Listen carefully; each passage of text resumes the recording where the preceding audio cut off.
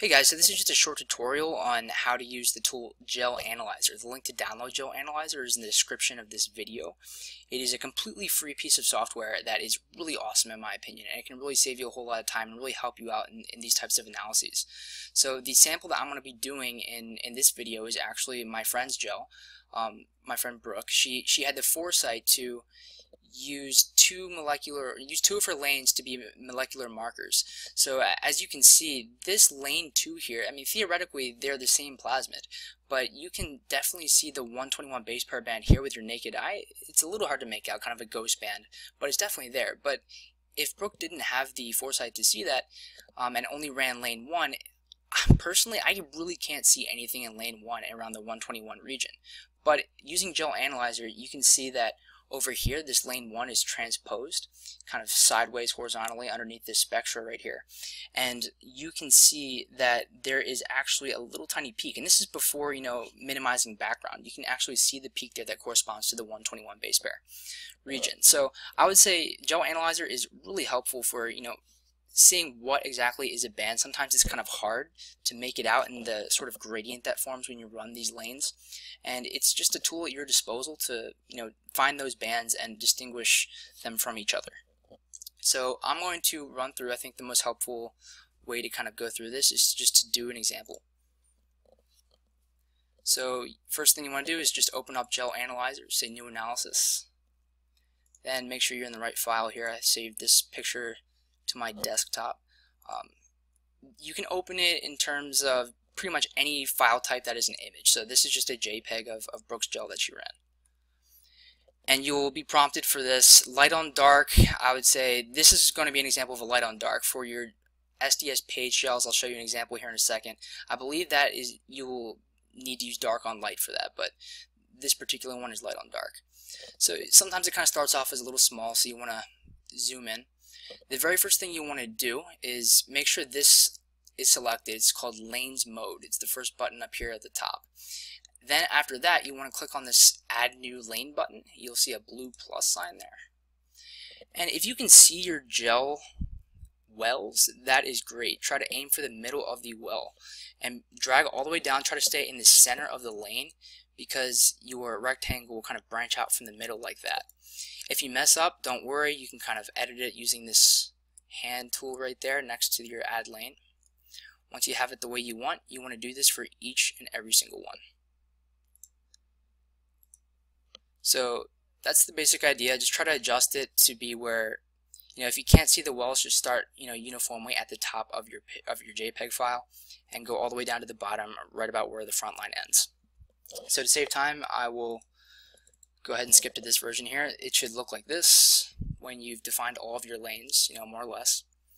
And once you've defined all your lanes, you're ready to move on to the next phase, which is bands mode. So again, we're only using about 3 of these 6 buttons. So we just did the lane selection mode, this is the band selection mode, and then we are going to define the molecular weights of our bands. So since Brooke here has 2 molecular weight lanes, I'm just going to use her number 2. It's a little cleaner. You can see that's a peak there, so you can go ahead and define that. You want to click on this add peak button. And the thing about this is, for the longest time I was trying to define it on this image. You can't really do that. You have to go over here to this NMR looking spectra and really just define your peaks over here.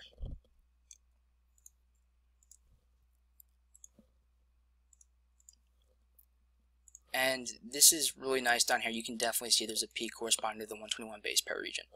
So once you do that, sometimes it doesn't, the last one doesn't always register. What you want to do in that case is just switch back to this button, click on lane 1, then go back to lane 2, and then you can see it's updated now. So I have all 5 of my peaks selected. And the idea is you want to do this for each of your lanes. So this is your molecular weight marker. You want to also do this for your DNA sample lanes, or whatever your samples are. So basically, to save time, I'm going to skip ahead here to this version. This is the exact thing that I did here for each of these lanes. You just select it. I like to be a little generous at first because it's a little hard to tell, what exactly is a peak. This one, that's a little questionable. This one you can definitely see there's a peak there, that's a peak there, but you want as much peaks as possible, so when you're doing this analysis and kind of looking at what the expected band positions are, you can kind of look back and see like every possible band that you have. It just makes things a lot easier. So once you do this, just kind of make sure everything is defined. You'll see these little dots. You want to switch over to this mode called molecular weight calibration mode. Don't worry too much about this quantity calibration mode. The background subtraction mode is pretty helpful, but I might go into that in a different video. But for the purposes of this class, really all you need is the molecular weight calibration mode. So what we want to do is go through here. I have the values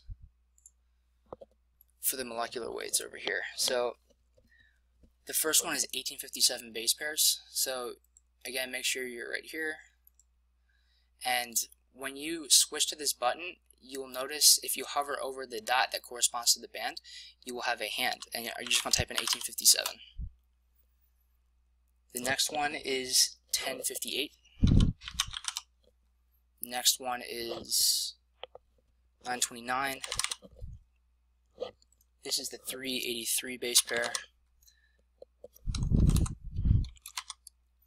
And finally, the very faint ghost band of 121. Oh, those did not take. Make sure you hit enter after each band that you put in, or they won't take.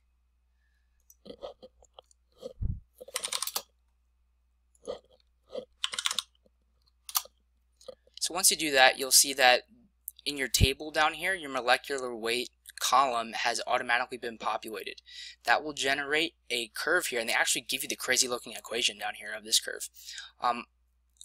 Now the really useful part for this is that I can go to any, so I'm going to switch over to lane selection mode, go back to here, and you can see that for these individual bands, the values have automatically been populated.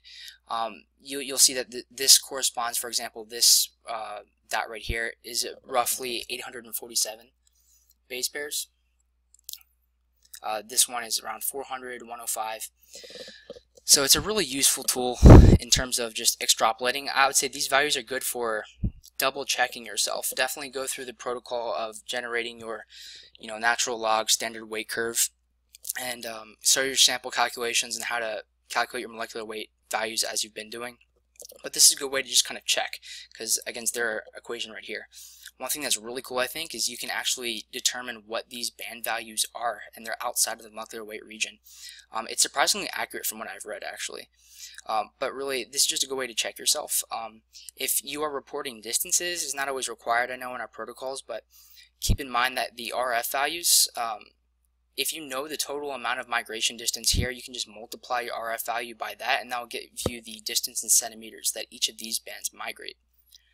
So, for example, if the total distance is 10, this first band has migrated 4.58 centimeters. Personally, that's what I like to do. You can also use pixels. I think Connor knows a good program for pixels, but I would say even Microsoft Paint would be great for that.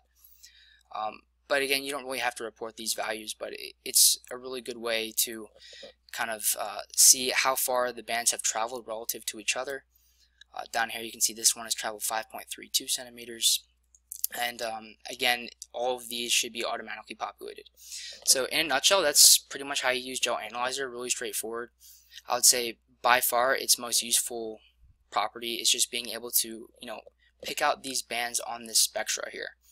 And you can see really where the bands would correspond to. In the ideal world, you would have really nicely defined bands, such as the sample bands that they provided you over here. This is actually a picture from their website, from the GelAnalyzer website, and as you can see, everything's a singlet, and it's really obvious. But it's not always like that, and if you ever are in a case where your molecular marker that's pretty significant, you think there's a band here, you can definitely use it to visualize that. So the last thing I want to say is this is possible to use for any type of workup, such as an SDS page gel. I have a picture here. This is actually Courtney's SDS gel. She I believe is on dark on light mode because the background is light, but she's defined each of her peaks here beautifully. This number 5, just keep in mind you can probably do up to 4 different bands, and you can kind of see where they would correspond to, 4 different bands. But I hope this video was at least a little bit helpful, and if you have any questions, feel free to ask me.